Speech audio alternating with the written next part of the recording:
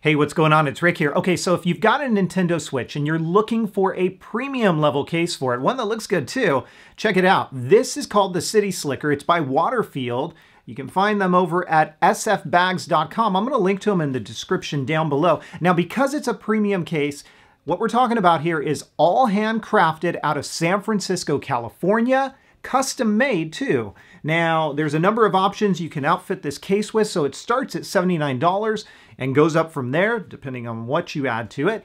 But I gotta tell you, if you're willing to spend the extra cash on this, and by the way, it is definitely worth it, this should be at the top of your list. I'm gonna tell you all the reasons why as we have a closer look at it. Now, if you're not familiar with Waterfield, they've been around for a long time making cases and bags, pouches, and leather wallets. And I got to tell you, I've had some of their products in the past, super high quality. They definitely hold up over time. This one's no different. The CitySlicker, it in fact was manufactured via the requirements from the community. Waterfield went out and said, hey, what do you guys want to see in a case for the Switch? This is the end result, and it's all made out of high-quality leathers, ballistic nylons, and reinforced neoprenes. You're getting a look at it here. We've got some Waterfield branding on the outside. This color that I've got, it's called Grizzly. It's more of a distressed leather, but you can also get it in crimson, which is red, blue, or black. You saw the bottom there with a loop. More on that in a minute and what that's for. On either side here, we've got additional loops that are going to be used to attach different types of accessories, such as carabiner that you see right here, or a wrist strap, or even a shoulder strap. Those are the accessories that are going to raise the price of this case from the starting point of $79. Along the back side, we've got a mesh pouch that is flexible enough to hold a number of different items, and you see your Waterfield zipper there. Very easy to open and close it.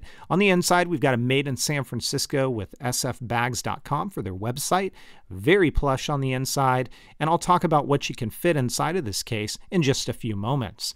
Now, this does not use a snap system. This is really nice hardware that attaches via a magnetic system. So you're not going to have to worry about putting undue pressure on your Switch when you open it or when you close it. It's pretty flawless.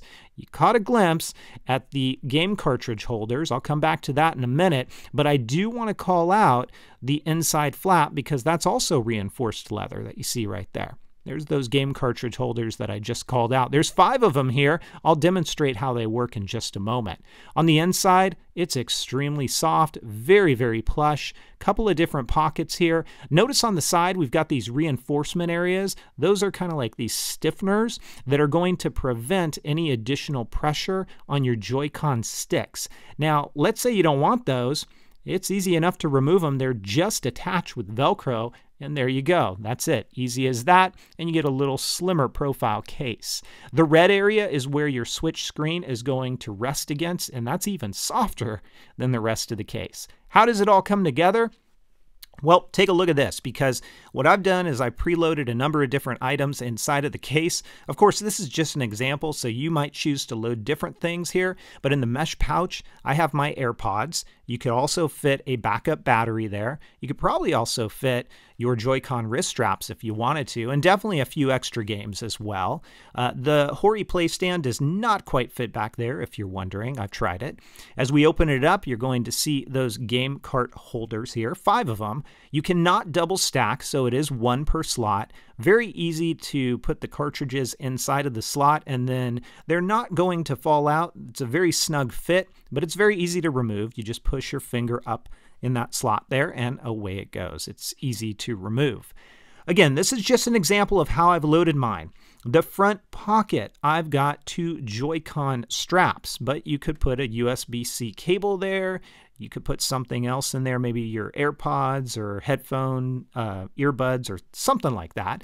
I would recommend something smaller since that is going to press up against your screen, even though the screen is protected.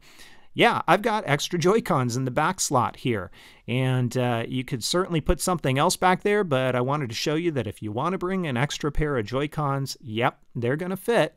And here is how the Switch looks inside of the case. It is a very nice fit. Remember that loop on the case that I showed you? Here's how it works. All you got to do is give it a tug, and out comes the Switch. It's a super easy fit. You can easily slide it back in as well, and that's all there is to it.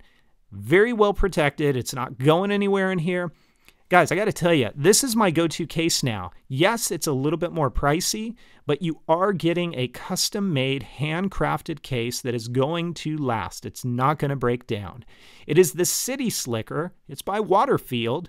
If you guys liked the video, please give it a thumbs up. Don't forget to hit subscribe for even more content. All the details about this will be in the description down below. Thanks for watching, and I'll catch you guys next time.